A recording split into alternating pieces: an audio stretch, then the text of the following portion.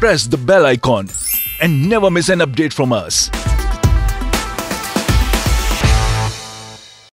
Hello and welcome. You're watching BT News. Today we will tell you the most unfortunate love story of Bollywood. The love story of Mahesh Bhatt and Parveen Babi.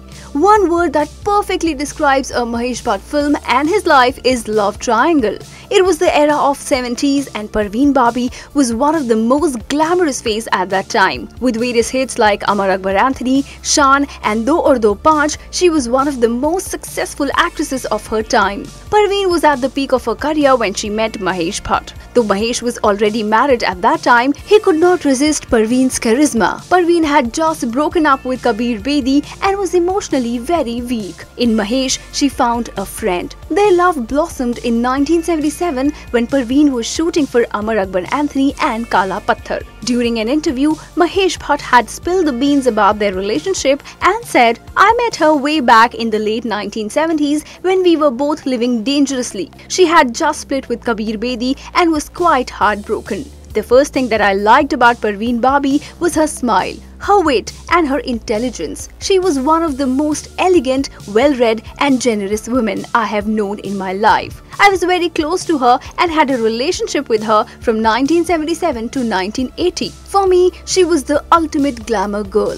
The first woman who had an alternate morality and was never ashamed of the way she lived life. Everything was going right with this extra-marital affair, but one of the evenings of 1979 changed everything. On one evening in 1979, Bhatt faced the biggest truth of his life. When he reached Parveen Babi's home, he saw that Parveen was sitting with a knife in her hand. That shocked him. He could not believe his eyes. On seeing him, Parveen said, "Don't talk. The room is bugged. They're trying to kill me." For the first time, Mahesh Bhatt got to know about the mental disorder that Parveen was suffering from. She had inherited it from her father. This incident was followed by various other incidents when Parveen acted like a completely different person, like reading Namaz, which she never did earlier. Parveen was diagnosed with schizophrenia and Mahesh did his best to give her the best treatment. He took her to the USA and later shifted with her to Bangalore, but all was in vain.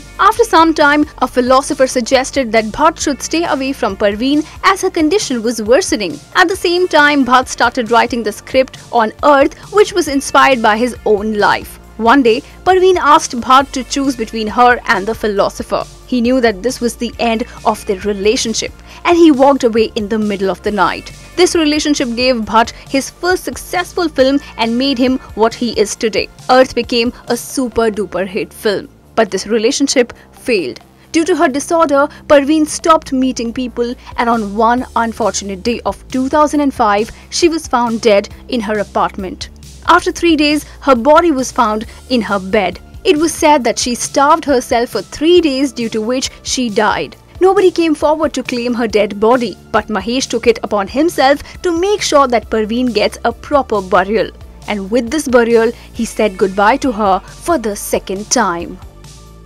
Thank you for watching. For Bollywood's latest updates, subscribe to our channel BT News right now.